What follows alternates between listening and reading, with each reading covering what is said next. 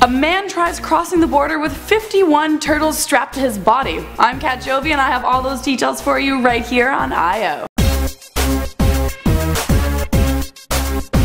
A 26-year-old man strapped 51 turtles to his legs and groin in a failed border crossing. Lucky for him, they weren't snapping turtles. This Windsor, Ontario man appeared in federal court on charges of trying to smuggle dozens of turtles across the Detroit-Windsor border. He was trying to sneak them into Canada. I have to say, what were you thinking, and why turtles of all the animals? Surprisingly enough, this case actually shows that there is a big demand for turtles, both as food and as pets. One species of turtle that was found in his sweatpants actually goes for about $800, so he was gonna make a pretty penny off of all these turtles. According to the federal court filing, the turtles were discovered when the guards were just, casually checking him out. Suddenly they were like, oh my god, there's turtles in your sweatpants. Can you imagine this happening? Like, let's just look at this for a quick moment. Alright, sir.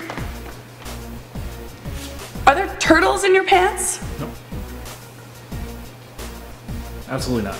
Strangely enough, this incident was not a lone one. There were actually multiple attempts made in the same time frame. A second Canadian man was arrested for trying to sneak turtles from Canada into Shanghai. They found over 200 turtles hidden in his luggage. Those poor little turtles stuck in luggage for such a long flight. A US Customs and Border Protection agent said, "You see some extreme cases with people trying to smuggle things. Although this sounds really extreme, we see cases like this all the time. People use a lot of ingenuity and creativity, and unfortunately it's a sign of desperation." I guess people really like their turtles. It is unclear at this time whether the gentleman was arrested.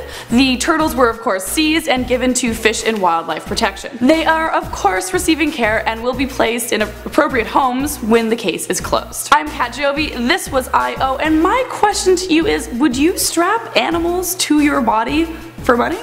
Comment below, let me know.